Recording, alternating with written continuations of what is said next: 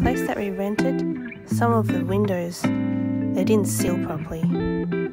It's because of the bad paint job they previously tried to do. And when the floods came, the moisture came in. So I cleaned it out today, and it's so dirty. No matter how much I try to clean, there's still so much dust. I sealed it up though. I bought this thin sealant from online, and I think it pretty much did the job. I mean, can't really reverse the damage that's already been done, and the owner won't tear out the windows and replace them like the handyman said you need to do if you wanted to fix the seals. So I did my own job, you know. Easy. Look at those holes. Filled it up.